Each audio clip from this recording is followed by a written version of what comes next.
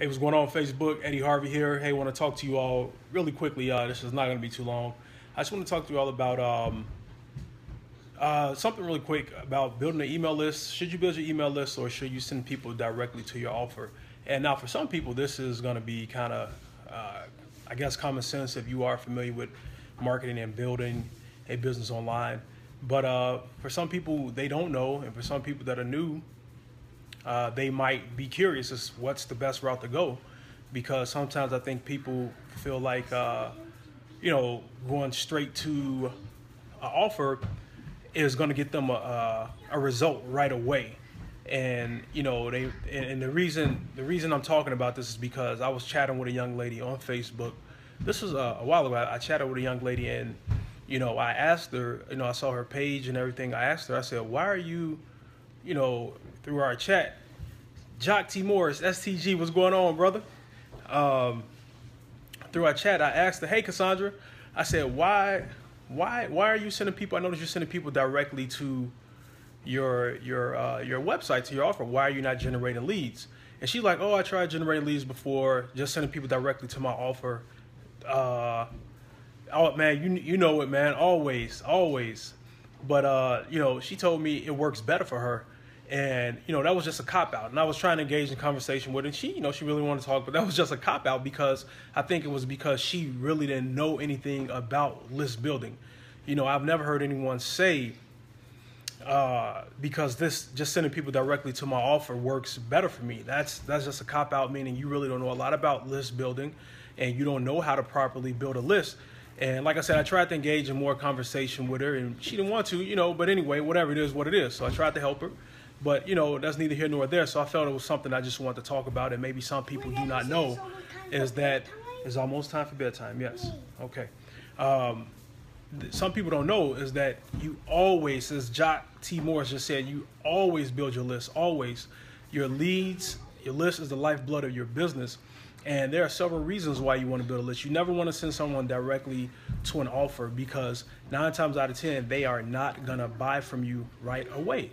They're just not. You may look up and get a sale or something here or there, and unless it's somebody you're on the phone with and you're walking them through to place an order, that's the only time. Even if it's someone you meet, whether you're prospecting somebody and you want them to take a look at your presentation, you're prospecting them maybe offline, and you give them a link to go to your website to look at your presentation, or even online, you send someone directly to a presentation. You never want to do that. You want to always make sure that they're opting in and getting on your list. Obviously you're giving them something of value in exchange for their name and email. So even if it's someone for, you want to take a look at your business opportunity, you send them to a lead capture page, and on that lead capture page, it can be something as simple as learn how you can make an additional $500 to $1,000 per week, part-time, and only 2 hours per day. That's still value. That's what they're gonna learn how to do, right, with your opportunity. But now you've generated that lead, because on average, guys, it takes 7 times for someone to see an offer before they make a buying decision, before they possibly decide to buy from you, before they decide to join your opportunity. Why? Because in that time frame, why does it take 7 times? I don't know why that's the magic number, but that's in pretty much any business. I used to sell cars, and they told us the same thing.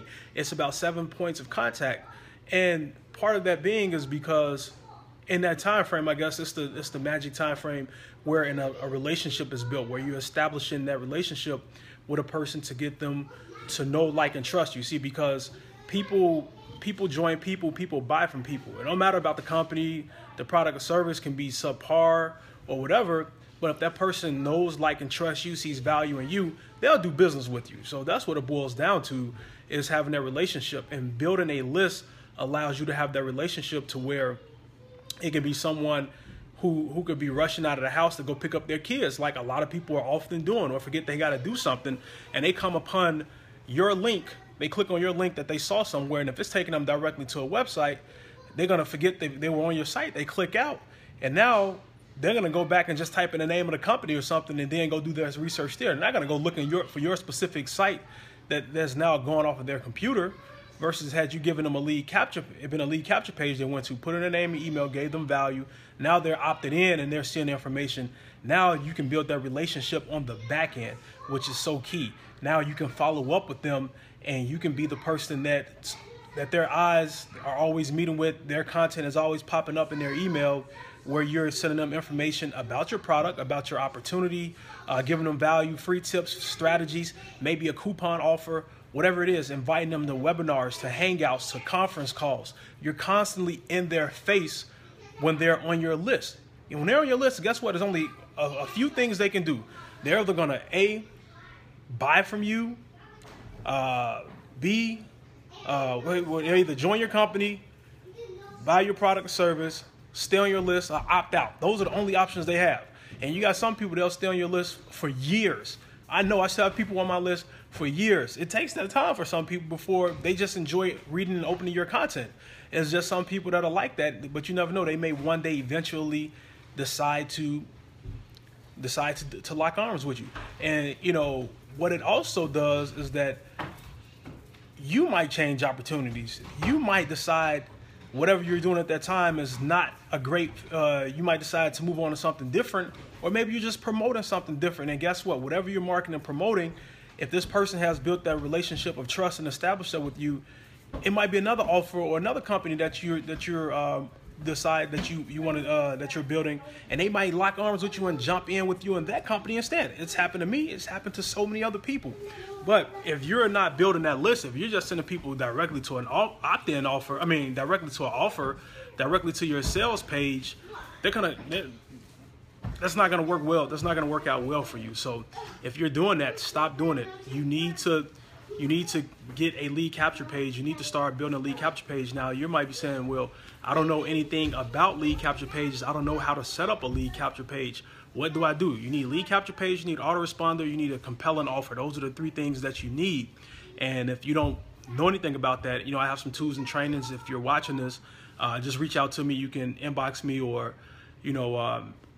comment on my video, guys, and I can definitely point you into the right place to get resources for you to do that. So, as a matter of fact, I'm actually going to do a blog post, and in my blog post, I'll put the resources to where you can now get access to tools that will help you start generating leads. Because if you're just out here, and I see people doing it every day, and then for some people it's to no fault of their own, they don't know any better.